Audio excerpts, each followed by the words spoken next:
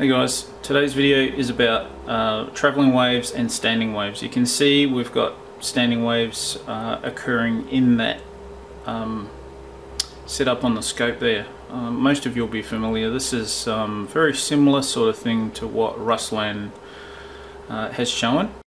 И Олег, привет. Вот, смотрите, вот такая вот диаграммка должна быть у вас в тот момент, когда вы настраиваете стоячую волну. Вот когда вы ее развернете, она должна быть вот такая. Вот только так вы сможете получить то, чего вам надо. Если скрутить ее, она будет вот так вот плавать. Вот таким макаром.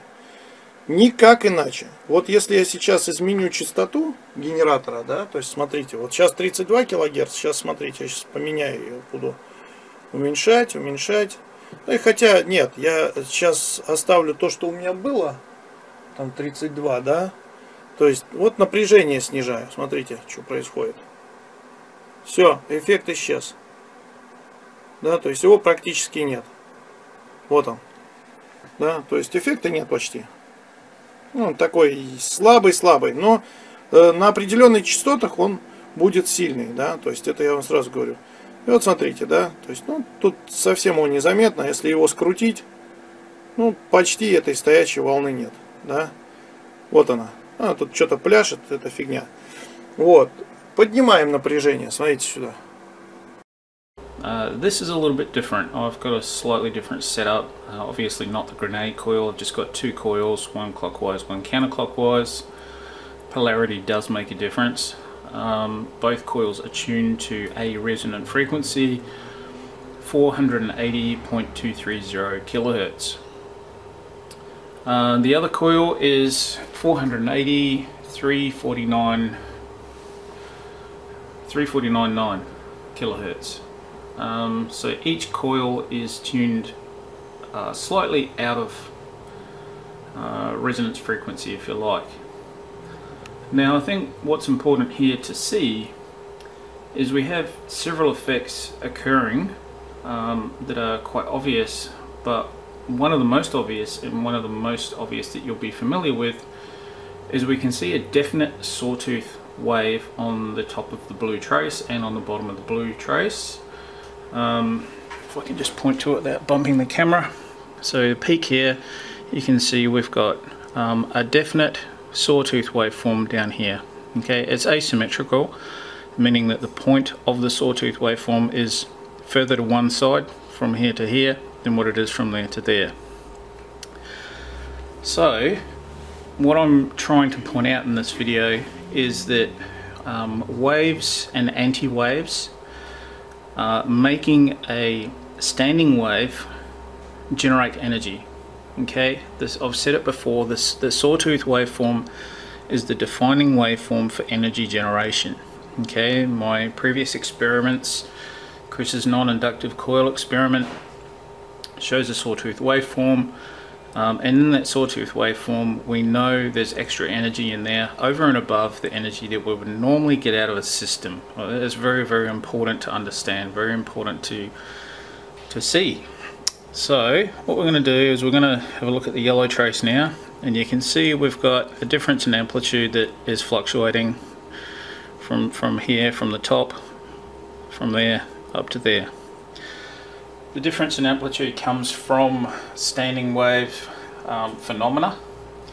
Okay, and you can actually see on the blue trace, you can actually see the wave flatten out and grow as it's doing that. And with that flattening out, that's what gives us the rise in amplitude and so on and so forth.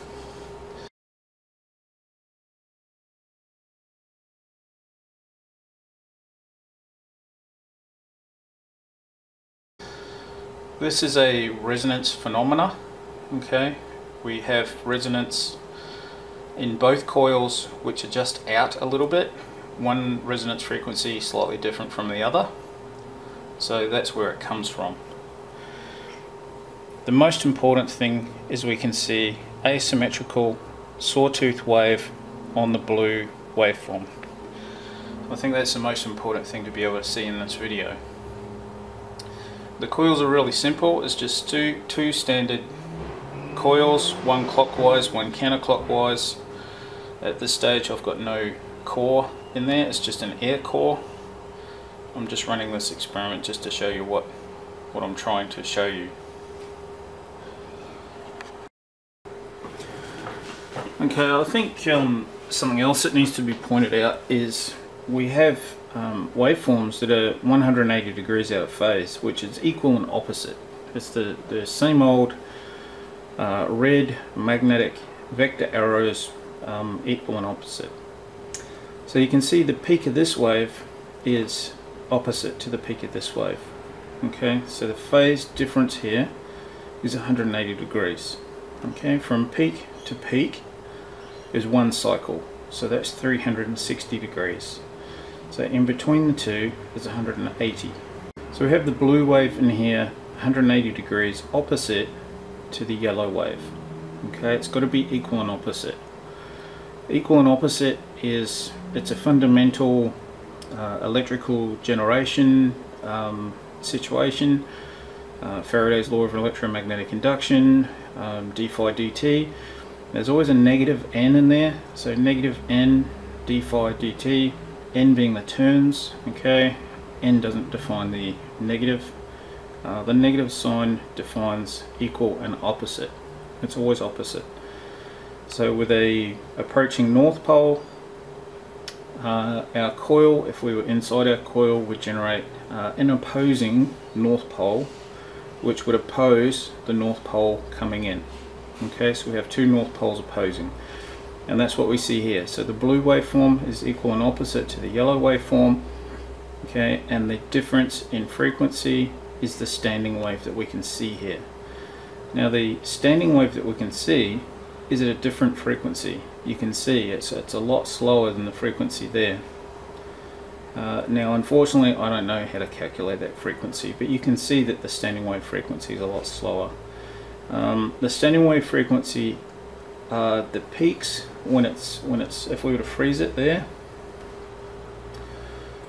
so you can see at this stage the frequency is the same, if that makes sense.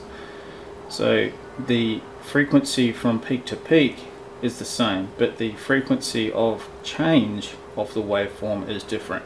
Okay, so the, shall we say, the amplitude variance in time is a different frequency, if that makes any sense. I'm not sure it will make any sense to anybody, but you can see that there's a very slow change over time of the wave. Okay, you can see it grows up and then it slowly grows down. Now you can also see the standing wave itself, it changes its changes its rate in time.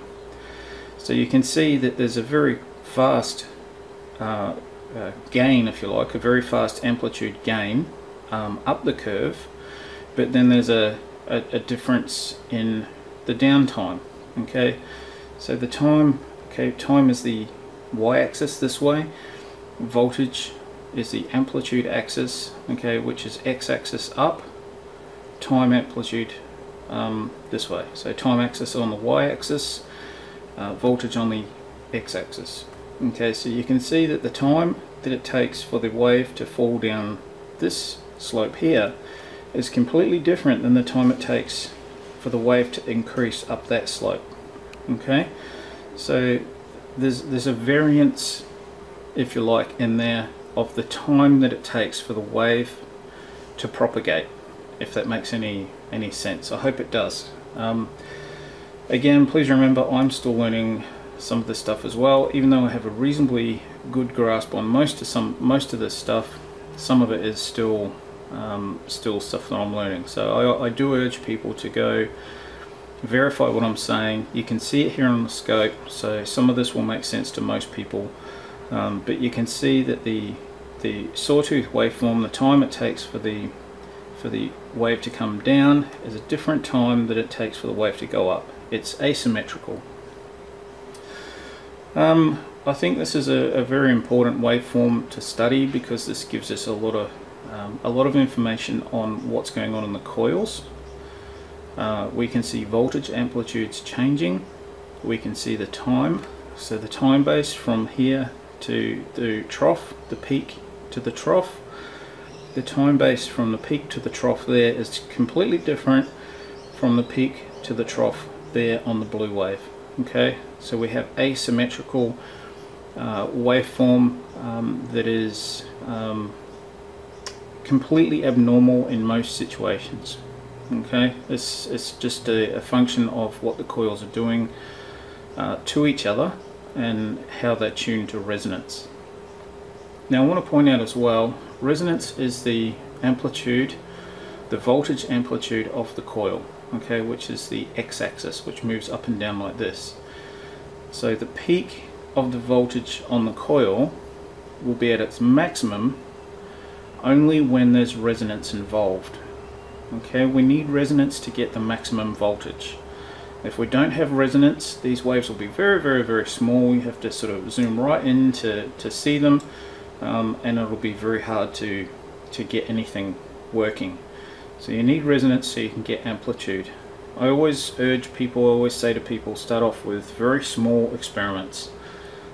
Some of this sort of stuff is very hard, and it's much easier to work with low voltages than what it is with high voltages. So be careful with your voltage. There's disclaimers all over my website, so I urge everybody, be careful. It can damage equipment, and even worse, it can damage you, so be very careful. Standing waves are two traveling waves moving in equal and opposite directions. We get a standing wave when the two waves match, the magnetic fields cancel, and then the current wave, or the current amplitude, would double. Floyd Sweet told us this in his paper. Several papers outline the basic concept. What we can see is the standing wave in there, but what I didn't show you was how the standing wave can be more pronounced and how we can actually view it from a slightly different angle, simply by winding the amplitude, the time base out. Okay, so what we can see is obviously 180 degree waves, equal and opposite, out of phase, simply just by winding the time base out. This shows us a very good approximation of the amplitude of the wave, the phase of the wave, and what the waves are doing to each other. Remembering what we're measuring at the moment is voltage, remembering voltage on the terminals of the coils. So we can see this from a voltage point of view, not a current point of view. I think it's important to see that Ruslan and a few others have pointed this sort of phenomena out before. I think, in my opinion, and I've always said, that experiment is extremely important. You can learn so much from a very simple experiment. So I do recommend everybody get on the bench and just experiment. Just learn what the coils can do, how they interact together, what is the interactions, and just very simple things like that, because what we're viewing here is not something that we would normally see in most experiments. This is a little bit on the fringe of most normal experiments. With any wave, there's a transfer of particles. Okay, so in any wave, there's a difference in velocity of the particles in the wave depending on where they are at the wave. And all you need to do to visualize this is go to the beach and watch the waves washing up on shore. Now at the peak of the standing wave, everything stands still. Okay, but as the standing wave falls, everything rushes down. Okay, so if you like, there's as a standing wave peaks, everything is still. Everything's not really moving very much. There's no real motion of particles. But you can see by the sawtooth waveform here that there's a steep incline, okay, and then a steep decline. So at every point on these inclines and declines, we've got particles moving, which is basically it's a force between the two coils. The force between the two coils is basically a pump, and I think that's what we really need to think about. We're pumping particles down the coils. We're doing with the resonance. Okay, the fundamental definition of power is current, which is 6.24 times 10 to the 18th electrons per second, equaling 1 ampere, times voltage, which is the charge on the Coulomb charge on the terminals of the wire. So power is a volumetric quantity, and being that it's a volumetric quantity, we can pump it just like we can pump water. It's the same basic base concept. Okay, it's been said by many times by many different people. I'm not the first person to say this, but the electric generator doesn't generate the energy, it pumps the energy from the source. So what we need to focus on is building the pump, and you can see exactly here, this is the situation, the scenario required to build the pump. Alright everybody, this is all I want to sort of say and show in this video. We'll keep it reasonably short. Have fun, enjoy, and can't wait to see your experiments.